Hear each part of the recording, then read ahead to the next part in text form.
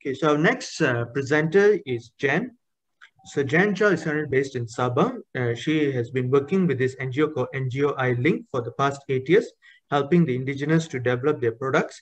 Has been with Tindak Malaysia since 2012 and have been running PACABA training sessions for 3 elections. And I will be helping her to do the slides as she presents.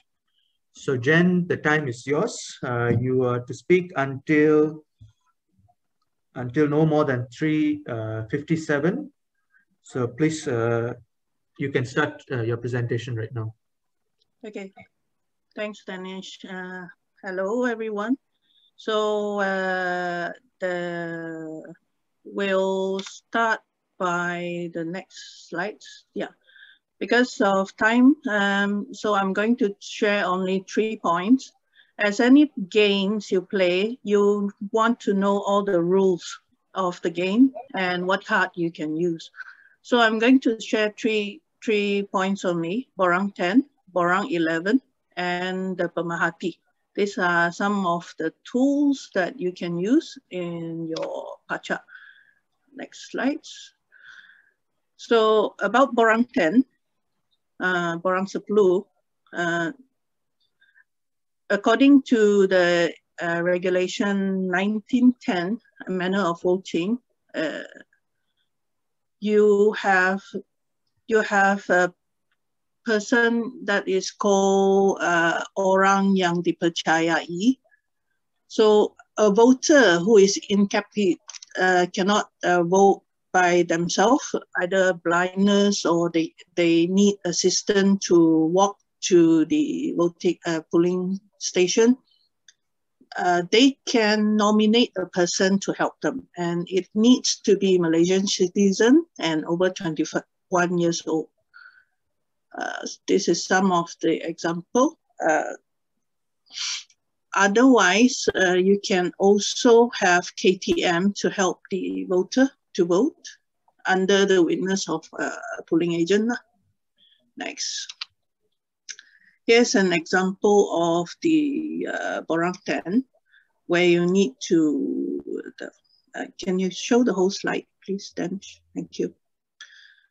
Yeah, so these are the example of Borang 10. Under regulation 1911, you need to ask anyone that have that is assisting the OKU or the person tidak berdaya, unable to vote by themselves, to fill up the orang yang dipercayai to fill up this form. It's not the OKU that fill it up, but you will also have the voters' information in the lower part of the Borang 10. It's supposed to be that the KTM or SPR need to have enough copies of Borang 10. And upon request only, and the last sentence of regulation 1911, KTM only give you if you request for it. Otherwise, they won't give you a copy. Okay, next slide. So before GE14, no one really interested in OKU. They will just assume that OKU will find a way to vote. But after GE14, SPR pay a lot more attention on OKU needs. So funds are allocated to upgrade the rules to Saluran 1 because OKU are now been channeled to Saluran 1. They make sure that it's wheelchair friendly. In Semenge, I think they just have a boards or something, but Sabah is more fortunate. We have a cement road, new cement road, the one in Kimanis. It used to, the orang yang dipercayai can be your family members, anyone that you trust, or SPR officers. They can offer their assistance to anyone that needs help, even senior citizen that want to skip queue, or they just want to use a wheelchair, they don't want to walk, they can ask SPR officer to assist them, and wheelchairs will be ready in the polling station. They enjoy the priority, so they don't have to queue if you're on wheelchair, unless there's another one wheelchair in front of you. Okay, let's see. So the problem now is why we are telling you about Borang 10 is it's not the OKU that is have a suspicious of things, but it's the orang yang dipercayai. Because it used to be in our training, I will tell you that the orang yang dipercayai is a blood-related family. It's either your parents, your spouse, or your children, but it's not anymore. It's anyone, according to the regulation, it says anyone that the OKU says, or orang yang tidak berdaya, he nominate anyone that he says he trusted will be orang yang dipercayai. This can be abused. Maybe someone can abuse in some way lah. I'll leave it to your imagination. But so in this case, we'll says that especially in our old training, we'll says that if you don't have enough PACA, we'll give up the monitoring on Saluran 1. But it's a very different story now, since all the OKU will go to Saluran 1. So the importance of Saluran 1 become very, you should take more attention to it. Next point, please. So orang yang dipercayai can be the same person assisting multiple voters. So it doesn't have to be different person for different voter. It can be the same person. This is where we want to pay attention on. If someone was, yes, it used to be Saluran 1 is for senior citizen, but now not just for senior citizen. So political party or anyone want to hire someone to serve all their orang yang tidak berdaya, no law says that cannot.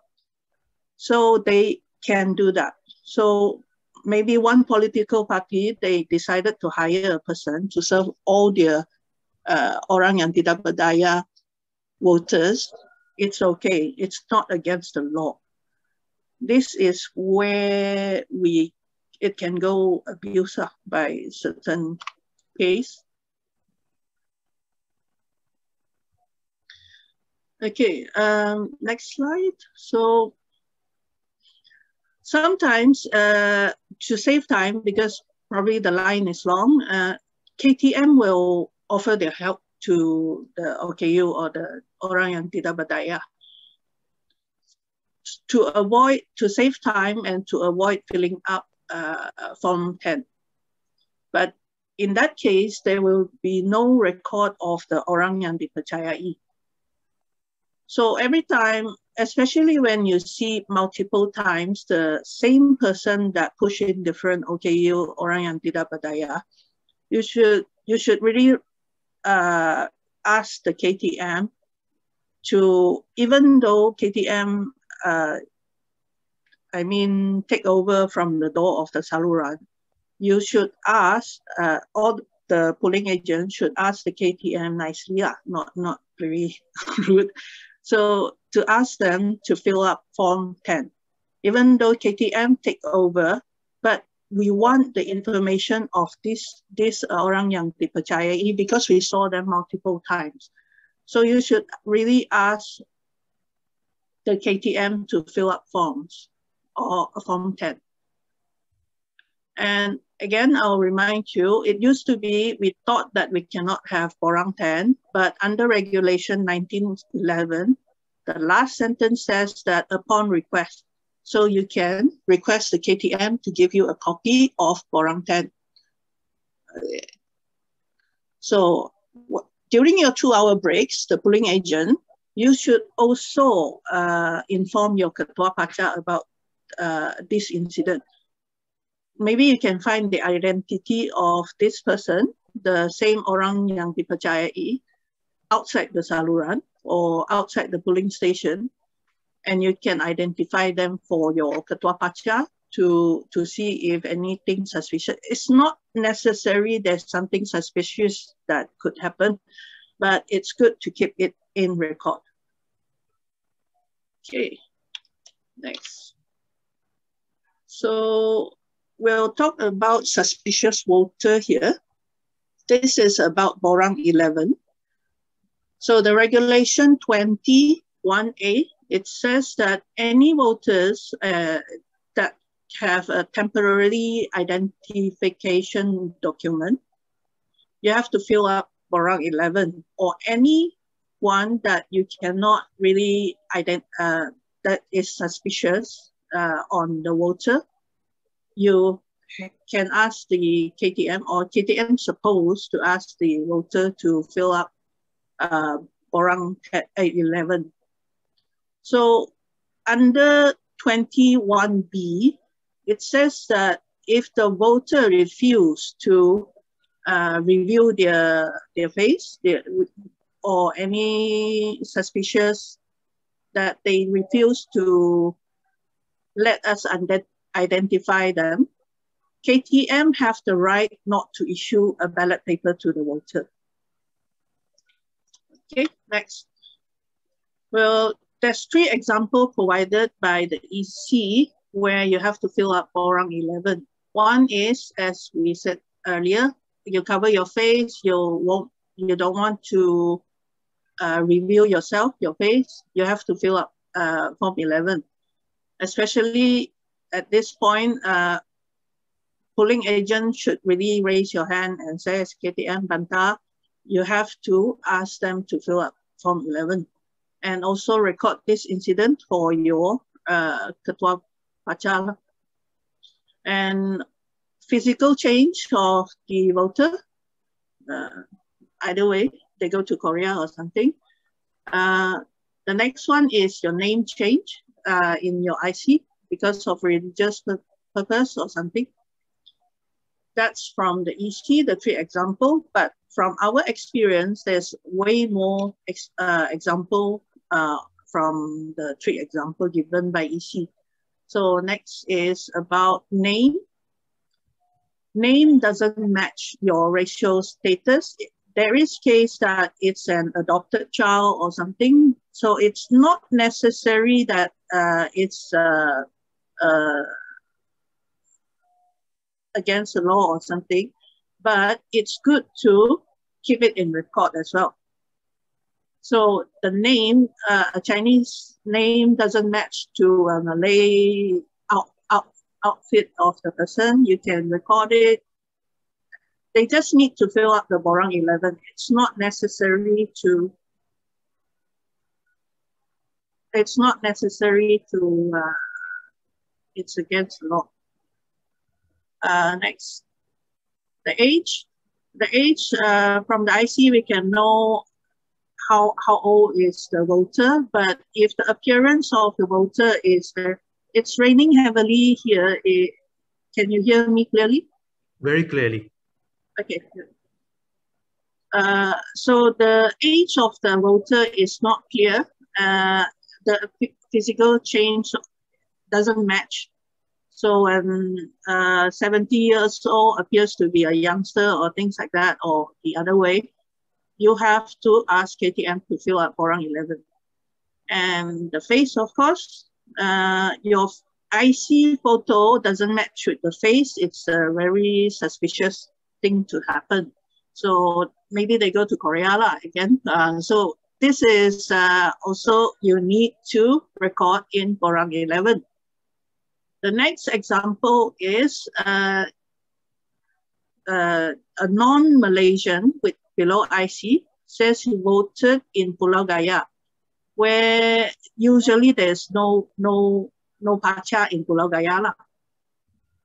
So I'll use this as an example. This person, non-Malaysian, but he says he voted.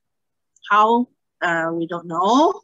There's no detail about it, but I'll use this as an example. Next. So if you see a voter that doesn't look like a Malaysian and have a Suluk dialect in your saluran, polling agent have to ask with the permission of the KTM, you can ask question of this voter. You can talk to this voter only with the permission of KTM. Otherwise, you cannot talk to the voter. So the first thing would be, if the IC doesn't belong to him, just an example, you can ask, what is your address? It's very easy. There's no way he can remember the address if it's not their own address. So it's a very simple way to find out if this person you want to not let him have the ballot paper lah. Okay, next. And this one you cannot solve with the next example. You cannot solve with Borang 11, but you have other cards to play with. So this one is where voters come in with papers, the same kind of papers with them. And it's always, there's a few voters that bring in the same kind of paper. Then you should request the KTM to check what is the content in the paper. Next, please. And maybe just show the opening. Thank you. So there's ways that you should not allow these papers to come in to saluran. Anything that have a political logo or something, or the calon or something, you are not allowed to campaign that day. So you can use your right to stop this kind of paper to go into your saluran with the help of the KTM. And if the voter refuse or the KTM refuse to really act against it, inform your Ketua PACA or Pemerhati. It's a very good way to stop this kind of event. This is the two pictures is taken by me, and it's actual paper that I find outside of the polling station. Inform your Ketua PACA, maybe Ketua PACA will say, oh, what should I do? So ask your volunteers to go talk to the voters outside with this similar kind of paper, get a picture of it with a nice way lah. Maybe you can talk them to let you take a picture of those. These are your evidence. If your calon didn't win, then it should go to court now. If it win, I don't know. It's up to you to decide, your calon to decide if they want to bring this issue on. Okay, when we talk about Pemerhati, this is my third topic. Pemerhati is a very important tool that you should be looking into assisting in your election event. After GE14, Pemerhati have increased. We actively increase the Pemerhati amount so we can observe the whole election.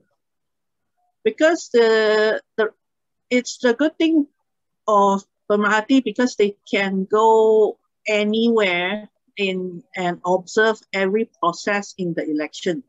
It starts from the nomination date until the announcement of the result. So it's wise to work with them. So any NGO or individuals, you can apply to be Pemerhati by submitting letter to EC application. As long as you don't hold a position in a political party. We have 3 examples. Tindak Malaysia have quite a few experience with pemerhati, bersih, and engage. So these are the 3 examples that is already recognized by the EC to be their appoint as pemerhati. Of course, you must attend their training by EC. Here is some of our pemerhati from Tindak Malaysia. Next slide. Okay, the good thing about pemerhati is they can enter salurans. They can enter any saluran, but there is restriction of what they can do as well. Within the saluran, they cannot do any recording. No pictures, no video, cannot use your phone, but they can only observe. They have to remain silent, especially counting process or things. They cannot interrupt any process of the election. They can only observe, but they can go anywhere in any venue that is election related venue. Okay, so as previous example, when you're off duty, polling agent, you're off duty, the 2 hours break, you can go outside. You saw something in your saluran and you cannot do anything. And your Ketua PACA don't have idea how to solve the thing because not all Ketua PACA is experienced. You can go to the pemerhati. Pemerhati knows all the channels because after EC training, they know who they should inform and who they should do what they should do to stop certain event. So it's very good tools to use when your PACA or Ketua PACA doesn't know how to stop an event immediately. Pemerhati would be your partner in a free and fair election. Okay, the next one, the next few points is all of this event, suspicious or against the law and things like that, will be recorded in a booklet of the pemerhati, and it will be submitted to the EC within 2 weeks after the election ended. So it's very easy to spot the pemerhati. It's like any your polling agent or things, they all have to wear a tag. They have surat lantikan and borang, they have to fill in borang A, and they have to wear their uniform. So it's very easy to find them in your polling station, but they might, because they will be moving around, so you have to find them. Okay, thank you. That's